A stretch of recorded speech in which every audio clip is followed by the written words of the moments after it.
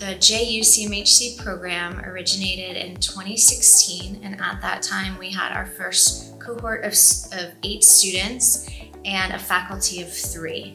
So since 2016, we've grown to a faculty of, in the fall, it will be 9 faculty members across 2 sites, Arlington in Jacksonville and Palm Coast.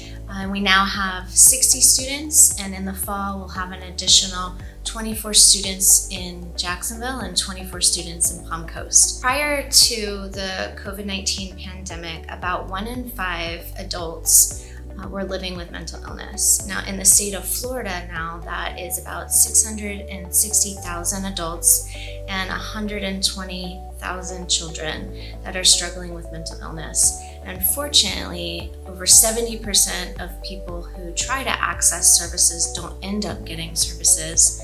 And so there are quite a few people who are living with mental health issues and who are struggling but don't get access to care. So part of us coming to Palm Coast was to expand the number of clinicians available in this area and then offer mental health counseling services to those members in the community who need them.